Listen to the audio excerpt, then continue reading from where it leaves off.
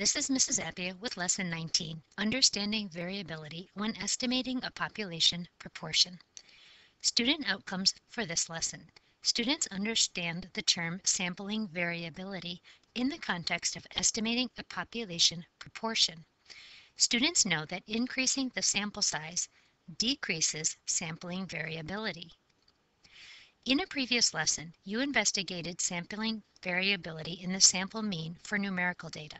In this lesson, you will investigate sampling variability in the sample proportion for categorical data. Distinguishing between the sample mean for numerical data and the sample proportion for categorical data is important. This lesson begins with investigating these differences. It is important that you see the similarity between working with a proportion and what you did in the previous lessons when working with a mean. That is, as the sample size increases, the sampling variability of the sample proportions decreases. The dot plots provide a visual representation of sampling variability. Dot plots are also used to show the connection between sampling variability and sample size. The data used to calculate a proportion, such as the proportion of gym members that are female, is different from the data used to determine a mean, such as the mean time people spend in the gym, or the mean number of words in a children's literature book. Other examples of proportions are the proportion of people at a particular school who run a marathon, or the proportion of Great Lake perch that are 5 centimeters or less. Understanding what a proportion is and how the type of data used to calculate a proportion is different from the type of data you use to calculate a mean is important for the next couple of lessons. For each statistical question below, let's answer the questions A, what data would you collect to answer the question, and B, what would you do with the data collected? And this will help you understand the lesson in general. Question 1. How many hours of sleep do 7th graders get on a night in which there is no school the next day? What data would we collect?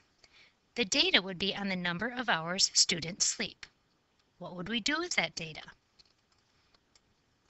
This would be numerical data, and the mean of the numbers would be used to answer the statistical question.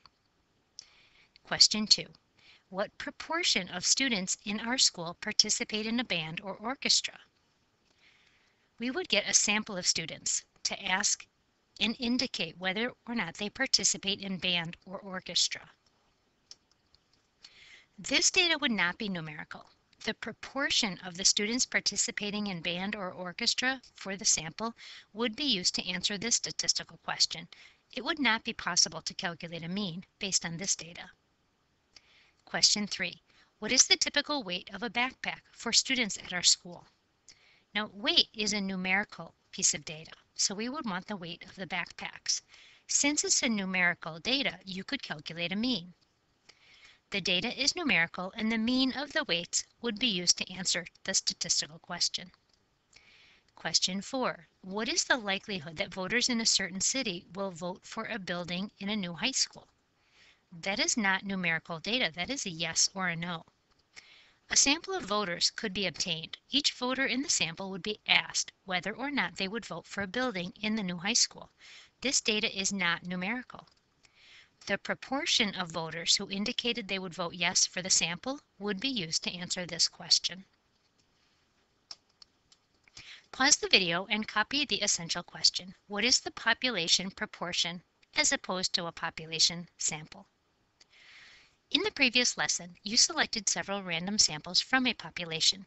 You recorded values of numerical variable. Then you calculated the mean for each sample, saw that there was variability in the sample means, and created a distribution of sample means to better see the sampling variability.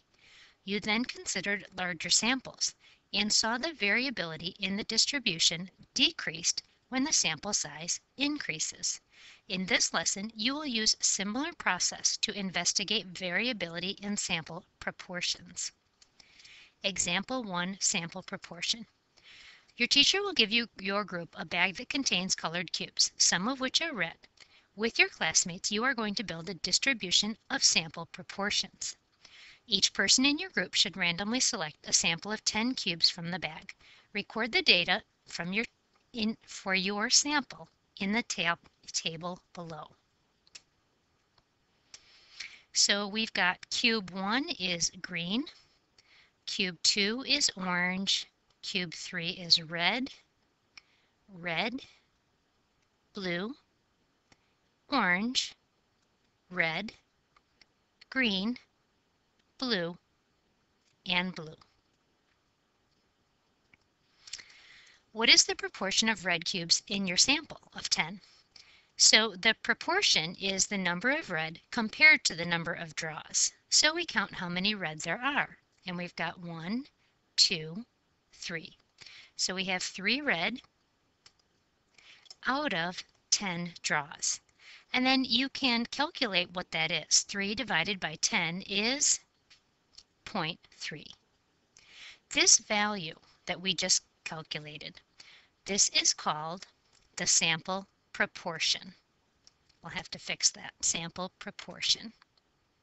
The sample proportion is found by writing the number of successes, in this case the number of red, over the total number of observations, in this case was 10 draws. And then you divide, and you can round to the nearest tenth if necessary. Write your sample proportion on a Post-it note and place it on your number line that your teacher has drawn on the board. Place your note above the value on the number line that corresponds to your sample proportion. So we've gone ahead and done that activity, and this is what our table looks like. These are all of the Post-it notes. Pause the video and copy that onto your paper.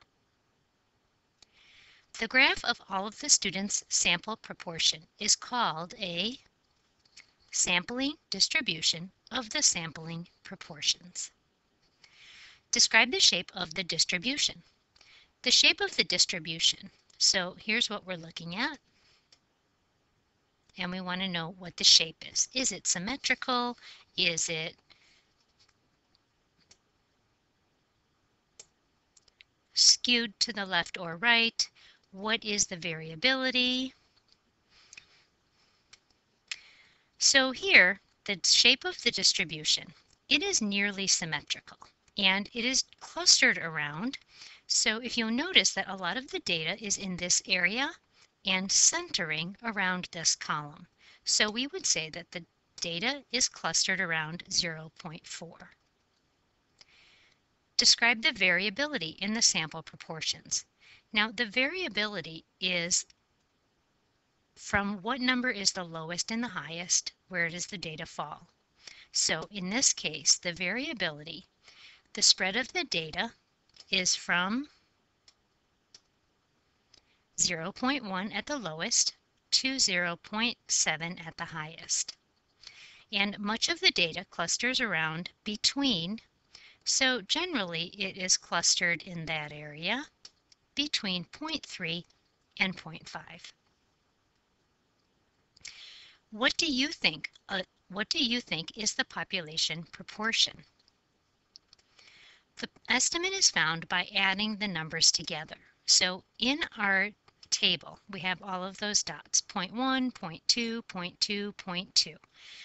The estimate is found by adding all of those data points together and then divide by the number of data recorded, which in this case is 2.9, or rather 29.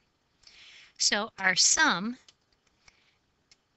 is 11.5, and there are 29 sets of data because there are 29 students who recorded their mean, or rather their proportion, and that division gives us 0.39655, which rounds to approximately 0.4. That means that proportionately 4/10 of the numbers were red. Rather, 4/10 of the papers were red.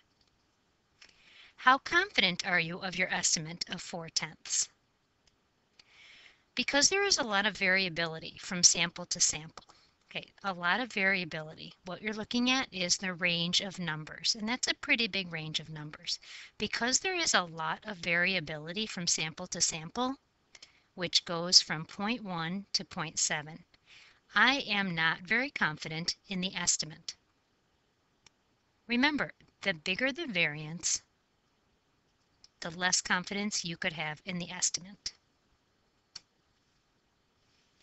Example 2. What do you think would happen to the sampling distribution if everyone in the class took a random sample of 30 cubes from the bag? To help answer this question, you will repeat the random sampling you did in exercise 1, except now you will draw a random sample of 30 cubes instead of 10. Take a random sample of 30 cubes from the bag. Carefully record the outcome for each door. So we've gone ahead and do that, and here are the results.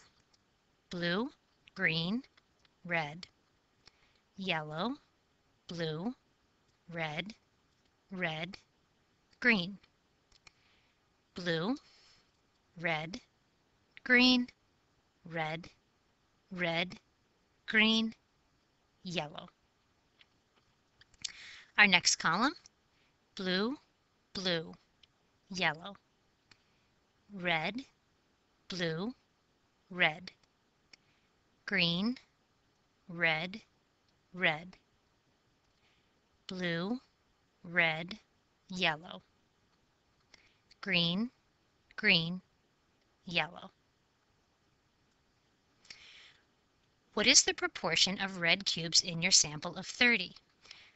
Pause the video and find the proportion of red cubes.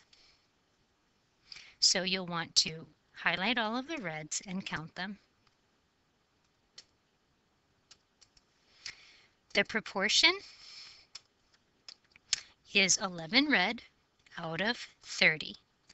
11 divided by 30 is 0.367. Write your sample proportion on a Post-it note and place the note on the number line that your teacher has drawn on the board. Place your note above the value on the number line that corresponds to your sample proportion. So the above data is one of the samples from class. The data plot that we're looking at next is every student's proportion.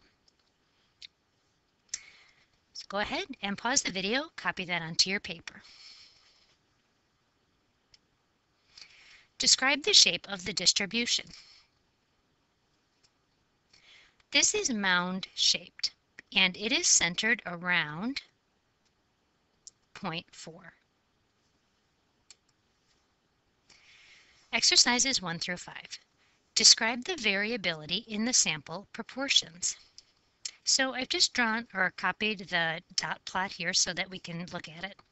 What I notice is that the spread of the data is from 0.26, which is right here, to 0.54. So when they ask you to describe the variability, remember you're looking at the spread from the lowest to the highest. Also, if the data is clustered, so most of the data clusters between 0.34 and 0.5, which would be about here. That's where most of the data is. Based on the distribution, answer the following. What do you think is the population proportion? Remember, the above dots added together divided by the number of dots. So here you would add 0.26 plus 0.26 plus 0.3 plus 0.3 plus 0.33 plus 0.33 plus 0.33 plus 0.33, etc. So we've gone ahead and done that, and we get 12.14. Then the number of dots is 30. Divide, and our proportion is 0.40466, approximately. And then we round that to the nearest tenth, and it is also 0.4. So the population proportion is estimated at 0.4. How confident are you in your estimate? When the sample size is 30, there is less variability. So the variability is smaller here, from 0.26 to 0.54. And remember, the smaller the variability, the more confident you can be in your proportion. If you were taking a random sample of 30 cubes and determined the proportion was red, do you think your sample proportion will be within 0.05 of the population proportion? Explain. So the population proportion, remember, was 0.4. And this question is saying, if you find it for this set of data, do you expect it to be within 0.05 of each? In other words, will it fall in this range either way? Well, about half of the dots are between 0.35 and 0.45 right here. Those are about half of the dots. There are several samples that had sample proportions that were farther away from the center than 0.05. So it is likely that my sample proportion would be further than 0.05 from the population proportion of 0.4. About half of the dots are close to it, but the other half are farther away. Question 3. Compare the sampling distribution based on samples of size 10 to the sampling distributions based on sample size 30. Well, both of them are mound-shaped. Both are centered around 0.4. Okay, so this is the dot plot from sample size 10, and this is the dot plot from sample size 30. Notice that the data is more clustered when you have a bigger sampling, and the data has a bigger variability when you have a smaller sample. The variability is more in the small sample size of 10. The variability is less in the sample size of 30. As the sample size increased from 10 to 30, describe what happened to the sampling variability of the sample proportions. The sampling variability decreased as the sample size increased. Question 5. What do you think would happen to the sampling variability of the sample proportions if the sample size for each sample was 50 instead of 30? Here, the variability with a small sample went from 0.1 to 0.7.